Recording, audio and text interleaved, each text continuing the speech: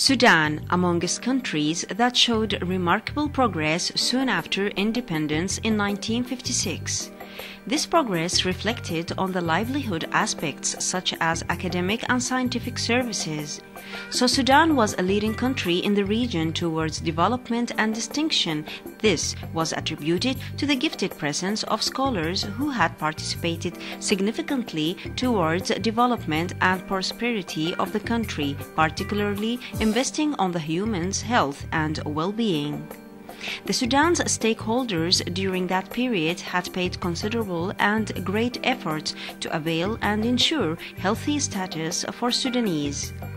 For that, the whole health sector with its diverse specialties, including Sudan's Ministry of Health and Faculty of Medicine within University of Khartoum, to send their staff to the developed countries so as to obtain advanced training and higher scientific degrees, the thing that led to develop the health sector. Amongst healthy staff that had been sent was Dr. Abdoul Rahman Salim Mohamed Nour, the lecturer at Khartoum University, to obtain Master of Science degree in microbiology from London University in 1962. Again, he had been sent to the same university to complete the PhD degree in virology. It was not an easy job to obtain such a degree during that time, particularly in virology, since it was a relatively new branch of science in UK. But the young Sudanese man had accepted the challenge with a great ambition and commitment. Now these 6 months, I rotated 2 months in every laboratory where viruses have been discussed and worked for. For example, I went to the trachoma laboratory, I went to the polio laboratory, I went to the what is called rubella laboratories, and so on. But I think I was lucky in spending 3 months in the world, in the WHO Influenza or International Influenza Center in London. This was headed by Dr. H.P. Pereira. Now, Dr. Pereira was a Brazilian who was a very nice man. I spent 3 months with him, and his technicians, they taught me and they helped me a lot in mastering the techniques of influenza.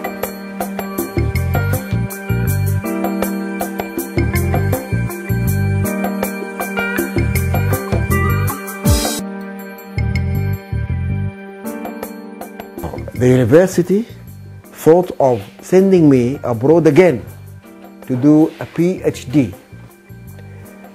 The professor then in our faculty was Professor Mansour al-Hasib, Allah yarhamu, and he was the head of the department of microbiology. Now, before that, a few months before he took over, there was Professor Dambar, who was British.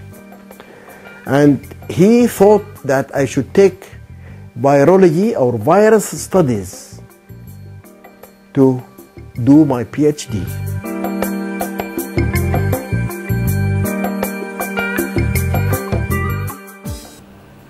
In 1967, Dr. Salim returned to the Sudan as a PhD holder from London University.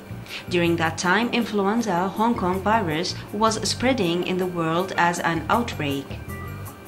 That pandemic was the starting point and the real challenge to Dr. Salim, the one who spent years of his life searching and analyzing viruses and microbes. Then he immediately decided to reserve no efforts to control the ongoing viral circulation by studying and understanding its behaviors and nature.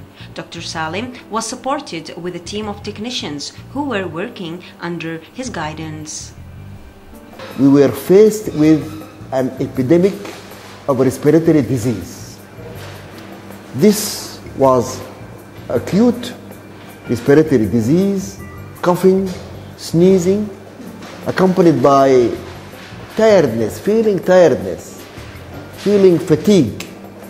The patient cannot do any work. They cannot eat, they cannot do anything. It was very serious, and it affected thousands and thousands of people in the Sudan. We didn't know the nature of that disease. Was it bacterial? Was it fungal? Was it viral? And if viral, was it influenza, para-influenza, respiratory syncytial virus, Newcastle disease virus, or which? Since then, Dr. Salim has started working during the day and night in cultivating the influenza virus into chickens' embryological tissues that used a cellular culture media. These culture media were brought from United Kingdom through Faculty of Veterinary Sciences within the University of Khartoum. Then he shipped these samples in addition to his initial results to the National Institute for Medical Researches in London University for further processing. Amazingly, the obtained results came up with a new scientific inventory that ranked the Sudan on a distinguished scientific position. I will bring a thermos flask with my 5 viruses, put them on ice in a thermos flask, and please take them to the National Institute of Medical Research in London as soon as you can. Ali Al-Haj, I learned later, did not go to his hotel. He went straight from the airport to the National Institute of Medical Research in London, taking the thermos flask, giving it to Dr. Pereira himself, and then he went to his hotel. That was very crucial. I think if Ali Al-Haj went to have a bath and have breakfast, perhaps the viruses would have died. Taking it straight to the lab was very crucial, and I think I was lucky in finding Ali Al-Haj.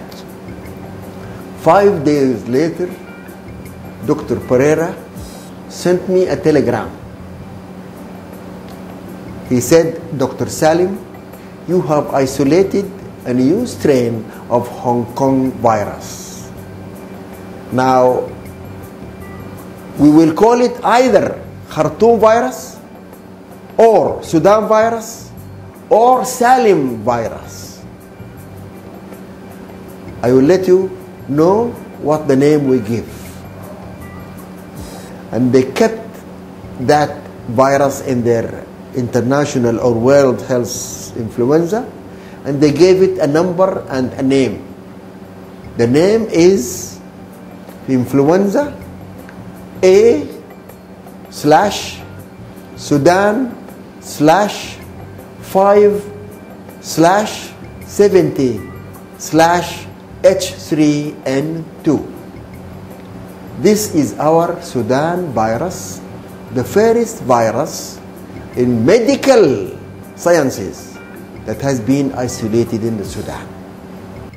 When the WHO representative in Sudan came to know about the inventory that had been achieved by Dr. Salim, he promptly offered him his congratulations, and he requested the collaboration in the field of virology, and then the Sudan National Influenza Center was established in Khartoum in 1970 as a collaborative work between WHO, University of Khartoum, and National Public Health Laboratory representing the Ministry of Health.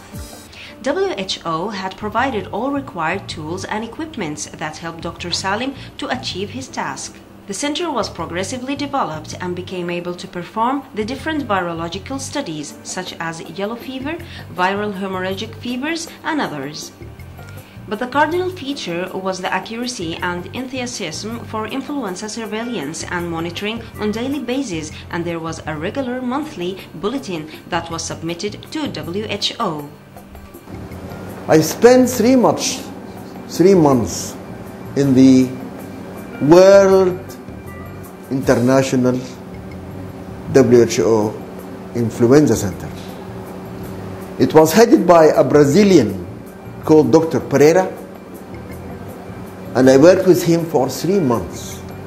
He was very nice, he was a gentleman, and he helped me quite a lot in studying influenza at that time. I never thought that there will be a chance for me to implement this study. To appreciate and to address these intensive efforts paid by Dr. Salim, the University of Khartoum had decided to send his all researches, 21 studies, to University of London for review and discussion by senior specialist professors. Dr. Salim's studies have been reviewed and discussed by London University seniors, and the university had decided to offer him the professor degree. Then the Sudan National Council for Researches has nominated Professor Salim as a candidate for the Republic's Golden Medal for Science, Culture and Arts, and he had been offered it by the former President of the Republic, Mr. Jafar Numeri. In 2012, Sudan National Influenza Center was reactivated and its ownership had been shifted from the University of Khartoum to the National Public Health Laboratory within the Federal Ministry of Health. Again, WHO had provided the center with the required supplies. The center is currently getting the technical support from the Directorate of Epidemiology and Zoonotic Diseases within the FMOH, aiming to strengthen seasonal influenza surveillance system in the country. Recently, an advocacy workshop had been conducted in Khartoum and was attended by WHO EMRO consultants in addition to several specialists from microbiology, virology, epidemiology, internal medicine, and community medicine. According to that, 3 sentinel sites were selected and equipped with all required materials and tools so as to go ahead towards proper influenza surveillance system under the full responsibility of Sudan Federal Ministry of Health.